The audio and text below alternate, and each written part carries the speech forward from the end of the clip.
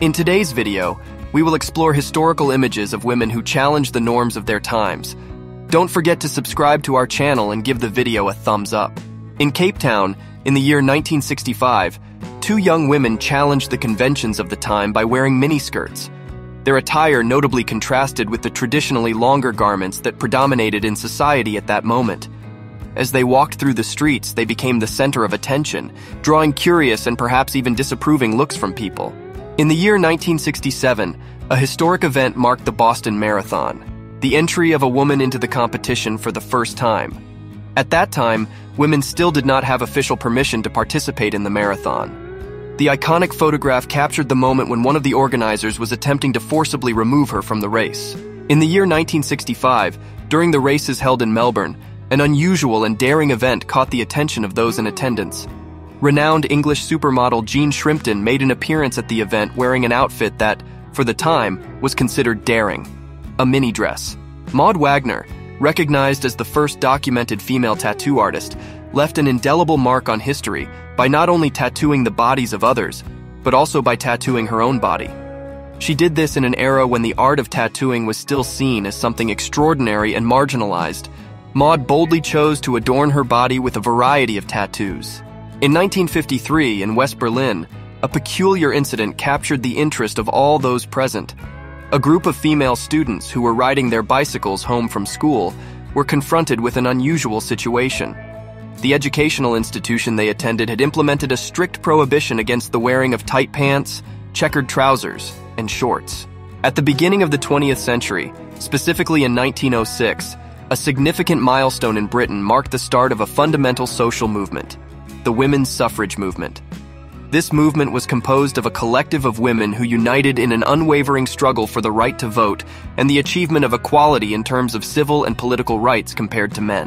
In 1966, the renowned French fashion designer Yves Saint Laurent made a significant impact on the fashion industry by introducing a collection that challenged conventions by offering women the opportunity to wear the garment most associated with men's fashion, the tuxedo. As a result of this bold innovation, the models who walked the runway in suits were often subjected to discrimination. In 1907, Annette Kellerman, a professional swimmer, Australian actress, and writer, stirred considerable controversy by posing for a photo session wearing a one-piece swimsuit. This act was deemed indecent by local authorities, leading to her arrest and charges of improper behavior. In the 1920s in the United States, a special league composed of fervent advocates for morality was dedicated to combating the use of swimsuits considered indecent. In this photo, we can see actress Lila Lee wearing a traditional swimsuit that complied with the dress standards of the time and was not a target of criticism from the moralistic league. In 1922, in the city of Chicago, a woman was arrested for wearing a swimsuit that exposed her legs. Wearing this piece of clothing was considered a violation of the moral norms and standards of behavior of that time. Elizabeth Eckford stood out as one of the African-American students who played a leadership role in the racial integration movement in the United States schools. In a historic event in 1957, she became one of the pioneers to enter the classrooms of a school that had previously been exclusively for white students, marking a significant advancement in the fight against racial segregation. Billie Jean King is a former professional tennis player who distinguished herself through her impressive track record of victories at the Wimbledon tournament. In addition to her excellence on the tennis courts, she is remembered for her significant activism in promoting gender equality in the world of tennis.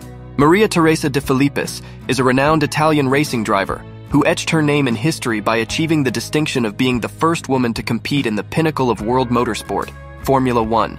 Senda Berenson was an influential American athlete pioneer, widely recognized as the founder of women's basketball.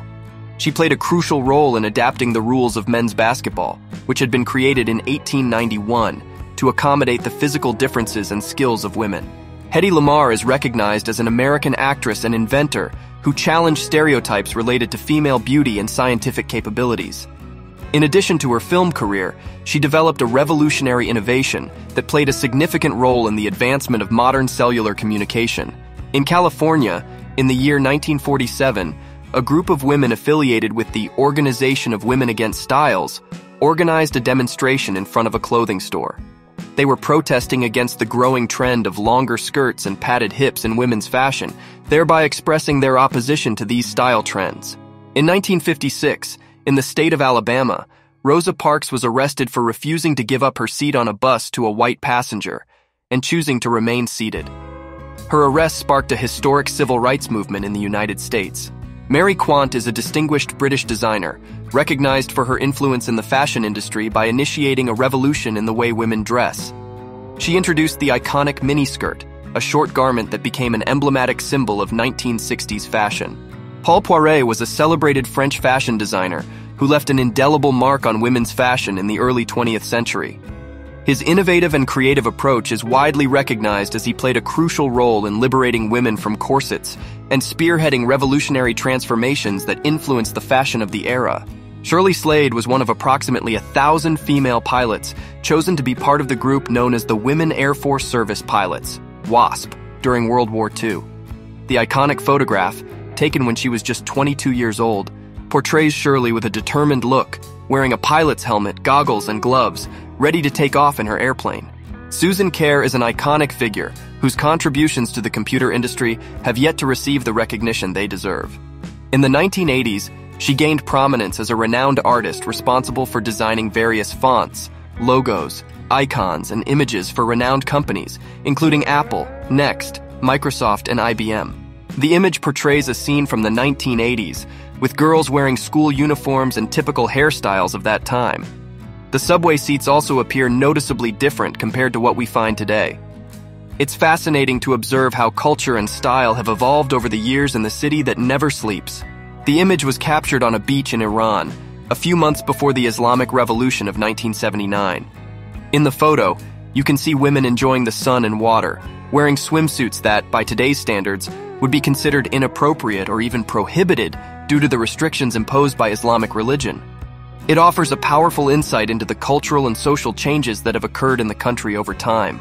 The image depicts a young female welder in an armaments factory during World War II. During that period, women were encouraged to enter the workforce to support the war effort and fill the gaps left by men who went to serve on the battlefield.